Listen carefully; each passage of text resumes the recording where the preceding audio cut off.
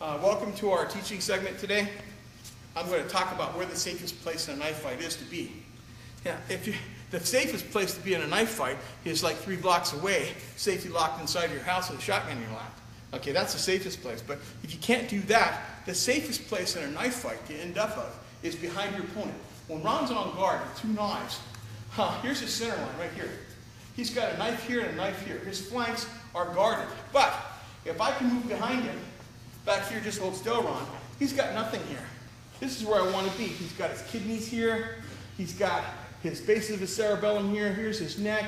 Right here is his heart, right in this region. I've got his spine right here. I've got his lungs on either side. It's easy to stab through these shoulder blades. It's easy to impact that spine. It's easy to take his kidneys, okay? Lots of good targets, or I can easily break him down from here. So what I want to do in a knife fight, if I possibly can, is I want to turn his flank and get behind him. One of the best ways to turn somebody's flank is Hambak Pawiwas. Did I say it right? Mm-hmm. Hambak Pawiwas. What you want to do is when he cuts, you want to step here to his flank and then push again and get all the way behind him. Okay? Get past that knife. Here, 1, 2. You're probably not going to make it at this range unless you just run behind him. Here, but when I run behind him, you have to turn back to catch him. Okay? That's too long. You're going to have to probably do it in steps. One of the best ways is to pick something up and move behind him. Okay? If I can do it in 2 steps, it'd be here. 1, push, 2. Now, he may, come over here, camera, he may swing this arm. I can catch that. If he swings this arm, it's pretty easy to catch that too. You can catch it easily with 2 knives too. When he swings, 1, 2. He swings the other way, 1, 2. Okay? It's pretty easy. You know what he can do. He can't see you very well. He can't feel you. Once I get to here, he can't feel me. Once I get to here, he can turn his head maybe. But he can't see where my blades are going. Because as soon as I get to his flank, I'm going. Okay? I'm going to stab him as soon as I can. So as soon as I turn the corner, 1, 2, I've taken him. Okay? I'm not waiting for him to do anything else. I'm going to stick him. So anyway, I can turn this, cut on this, like a 1, 2. I'll probably stick him on that far kidney. On this side, here, 1. Now here, I'll drive in and stab him. Way before he can do anything else. Now Ron obviously knows what's going on. But if he's cutting at me on this side here, and I go like this, he didn't see any of that, did you? Nope. If I can pass here, and I stick him, he's already been stabbed. You feel that on your kidney side? So this is why I talk about passing all the time. I've talked to you more about passing. Here's why. I want to pass to get to here. Okay? If I can pass on this side, here, I've almost got his back. Here, as I drive through, I'll take that kidney. Okay? Now remember, here's something to remember. When you pass with your strong side forward, if I'm standing like this, when I pass here, I get to this first one, I take my next step, and I shoot. Okay? When I pass on this side, though, here, look where my knife is. It's not in a good spot. This one here is. So with 2 knives, you got more of an advantage. Because here, I just take a little step, and I stick it. With one knife, it's not so bad here. See that? If I come on this side, though, and I pass, my knife maybe could take his ribs here, because I haven't fully go to his back yet. But if I push through, on this side, no good. I'm so close, I'm jammed up.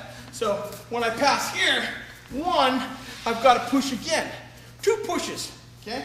You've got to play with this. This isn't something that will come natural. It's 1, 2. I want to get to behind him. Just think, this will help you. Say, move behind him, and not so quick that you're reckless. I went here, there's 1, and I kept pushing again. Lots of times you have to push on the foot that's forward when you move. On this side, I push, I push. I step here, 1. Or I can step here. This is a little easier. I step here. Now, my knife can stab him in the rib cage here, or under the armpit. But I'm still a little bit vulnerable to this. So I push a little bit further through, and now I can take his kidney, now I can take the back of his head. It's that 2 steps that you want to work on. Now with double knife, it becomes a little easier. because it doesn't matter any side. Which side you go on, your lead hand can get around there and stab him very easily. Here on this, let's try that again. On this side, 1, 2. Okay? On this side, it's the same thing. 1, 2. And I stab him again. You need to play with this a lot. And you got to be careful because he isn't wearing any padding back there. You may want to put on a boxing bodyguard, you know, or spin this around so he has some padding back there over his back and kidneys, because they're going to take a pounding.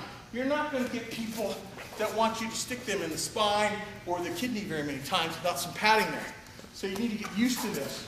Stepping around. Now, don't lose track, but when you move, 1, 2, he may go. Okay? Keep one knife up. Be ready. No matter what, I get here, I'm still ready for him to do something. Let's try again. On this side, square. Yeah. Come here. 1, 2. Now, he may go even as I pass him here. 1. I'm still going to keep moving behind him, even if I pick that up. And if I can, I like to control his elbow here and keep him pushed this way as I move behind him to take that. It's all about controlling his knife motion, where his knife is, to get at an angle that you can stick him at. And still be aware that he may come. Because when you pass him, you may not cut him. This may only pass him out of the way, no damage. So I stepped here, I'm going for position now. But that knife now can come, because I haven't run out. I talked about this just a little bit earlier. I go to position, and I'm running out, I'm moving out. Now stand there. Getting out of there as fast as I possibly can.